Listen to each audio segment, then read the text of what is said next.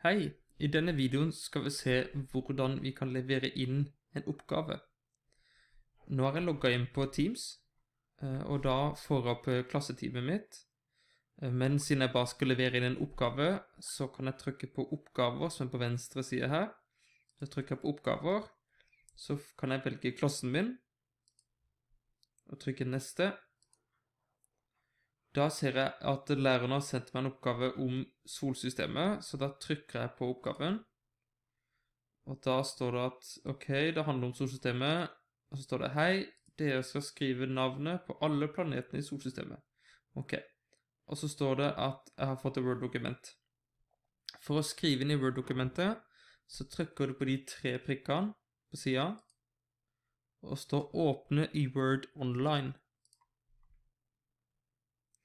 Da vil du få opp dokumentet på online, og da skal vi skrive inn alle planetene som er i solsystemet. Når du er ferdig med å skrive alle, så kan vi bare vente til det står lagret på toppen. Da kan vi krysse den ut. Da er det blitt automatisk lagret. Og når du er ferdig med oppgaven, så må du gå opp til høyre og trykke levere. Og der var oppgaven levert.